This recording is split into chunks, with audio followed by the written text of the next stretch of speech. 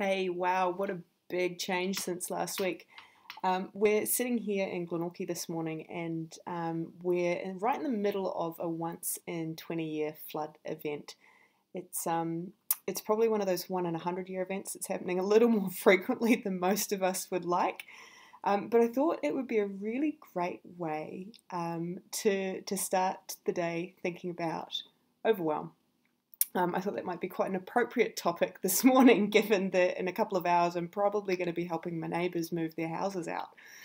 So, when I first started out as a project manager, I worked for a guy who called me into his office one day, and we were talking about performance and finishing off a particular project, getting the most out of the team. And I remember the thing that he said to me, and it struck me, and it stayed with me. He said, you really need to make sure that you're pushing people past their breaking point so that you know where it is. And it hit me in the chest. And I remember thinking, that's horrific. That idea that we would push people beyond what they're capable of to the point that we break them just so that we know where the line is for next time. And since then, I've worked with yoga teachers who brag about people breaking down and crying after their yoga classes or during their yoga classes, like it's this great thing that we're letting out all of the emotion and that we're working through something. What I've learned in studying the brain, studying the mind-body connection, is that this overwhelm is actually it's not good for the body at all.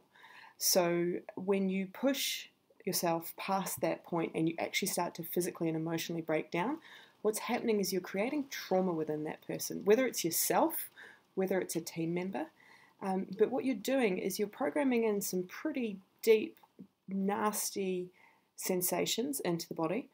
And those things, much like the lake level in Wakatipu at the moment, continue to rise over time. And so little by little, bit by bit, we build up these emotions and this history and this baggage, and if it's not dealt with, then that can lead to a lot of mental and emotional and physical distress and disease at a later date.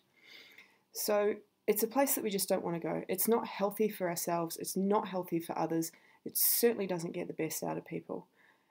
And so what I would say to you today is that your role as a leader, your role in avoiding and fixing the flooding that's going on, which is going to be so detrimental to your health and well-being of your employees, your performance of your team.